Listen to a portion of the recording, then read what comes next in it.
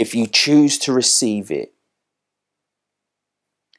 everything you have gone through has prepared you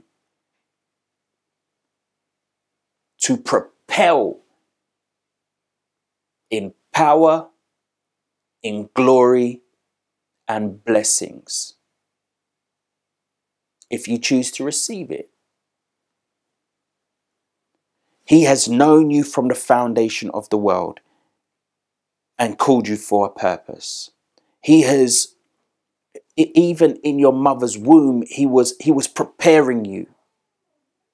He was preparing you in that womb. He predestined you to be adopted into the royal family. So the womb that he put you in, he chose. The nation he put you in, he chose. The time he put you in, he chose. Knowing the things you would go through.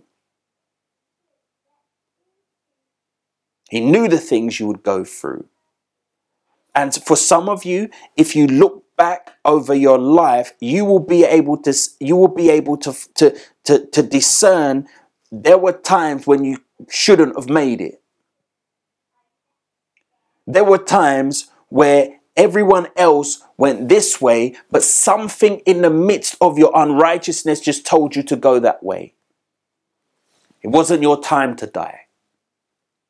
It wasn't your time to be arrested.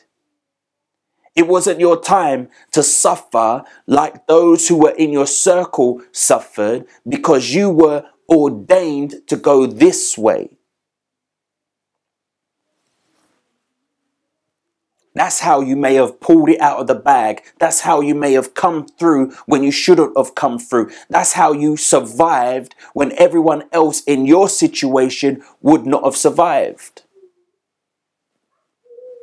That's how the money turned up when it shouldn't have turned up. That's when resources just managed to stumble before you.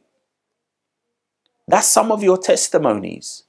When you were in unrighteousness, because the Most High had planned meticulously for you to reach a certain point that when the word was spoken unto you, it would just feel good to you. It would be like that home cooked food.